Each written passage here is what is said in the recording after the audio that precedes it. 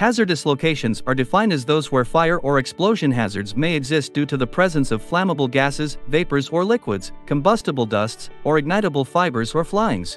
Electrical equipment is often installed in locations where there are gases present, making them hazardous locations. Therefore, it is required that these products to be designed and constructed as compliance with safety standards in order to be safe in use in such hazardous locations. As per IEC standards, the classified areas are categorized in 3 groups: Zone 0, Zone 1, and Zone 2.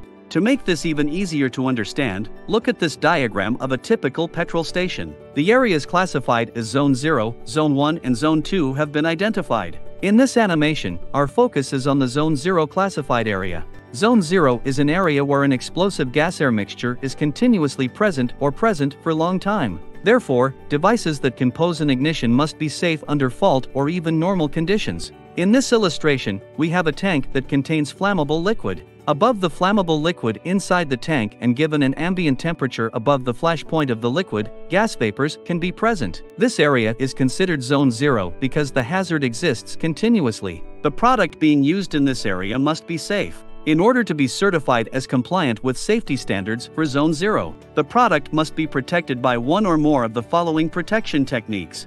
Intrinsic safety with level of protection IA. Encapsulation with MA protection and flameproof with DA protection. Note that this flameproof protection applies only to portable combustible gas detectors with catalytic sensor. Additionally, equipment containing optical radiation such as lasers can be installed in Zone 0. If optical power is inherently safe using OPIS protection, we're using an interlock system complying with OPSH protection for Zone 0. We hope you enjoyed this presentation. Please ask the Hazcon team if you have any questions about Zone 0 hazardous areas and how to comply with the required safety standards. www.hazcon.com